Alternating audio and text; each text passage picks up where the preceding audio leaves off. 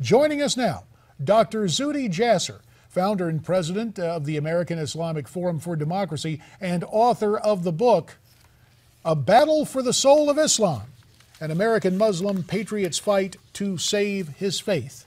And for purposes of full disclosure, my doctor, Skyping in from Phoenix. Zuhdi, you've also sent a letter, yours to the Saudi ambassador to the United States, with an offer. What is your offer? Our offer, myself, Dr. Robbie George from Princeton, Marianne Glendon, a Harvard professor, and a number of others, professors and leaders of what I believe are religious freedom activists, said, you know what? This man is no different than any of us who fight for religious freedom. He's a devout Muslim who basically started a website called Free Saudi Liberals. And we said, if you're going to flog him, flog us instead if you're not going to release him. Because not only do we want his flogging to stop, he needs to be released unconditionally. He's not a criminal. This is a man who basically has an organization, JD, no different from mine. Free Saudi Liberals basically asked about having a diverse forum for discussion, a website where he was arrested. Why? Because on his Facebook page, he liked Christian Facebook pages. He disagreed with the clerics and the leaders of the Saudi government. I mean, he did things which I do every day in America, and yet the president hasn't uttered his name, our president hasn't said anything, and we're just sort of standing by, and yet I see the Saudi clerics who are whipping him in Jeddah in public, no different than the terrorist who assassinated the cartoonist in Paris. Zuhdi, strong words, and you folks have said you want to step in to take those lashes for him.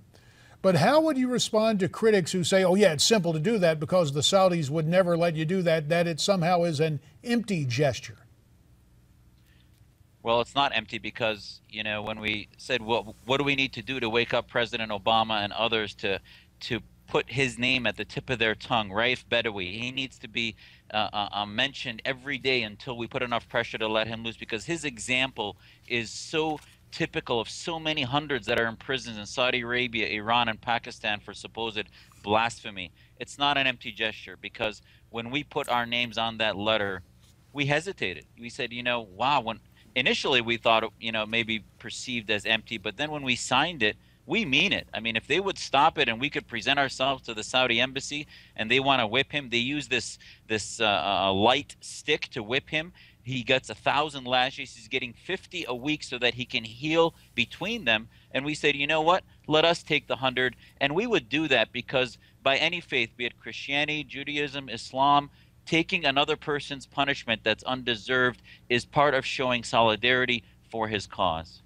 Zuhdi, as a medical doctor, what are the physiological consequences of 50 lashes, let alone 1,000 over a period of time?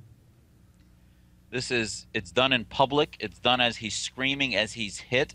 It causes trauma not only to his body, but infections and other. I mean, he was supposed to get flogged last Friday a second 50, and he didn't because he did not heal enough. And the reason it's spread over 20 weeks, and now it'll go even more, is because if he doesn't heal completely, many of the victims of the governmental beating for blasphemy die before they get to the 1,000th lash.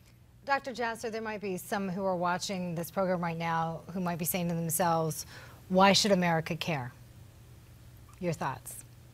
Well, why did Ronald Reagan care about Natan Sharansky in a Soviet prison? Why do, you know, if America and the free world doesn't stand behind those who are trying, you know, people say the Arab awakening is causing the rise of Islamism. It's not working. Well, it's not working because that vacuum is getting filled by the Irans, the Russias, the Chinas of the world who are pouring money into helping autocracies rise rather than freedom.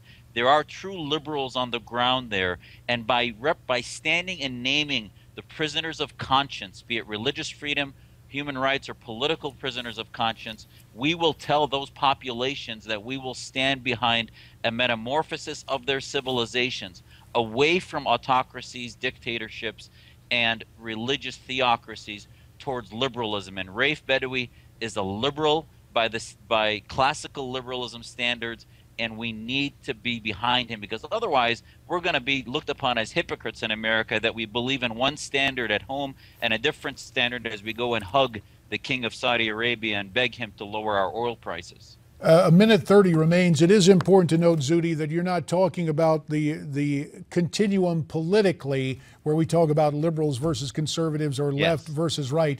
We're talking about the rights of free speech, the Enlightenment, the liberal thought that was actually part of founding this country and inherently part of our Bill of Rights.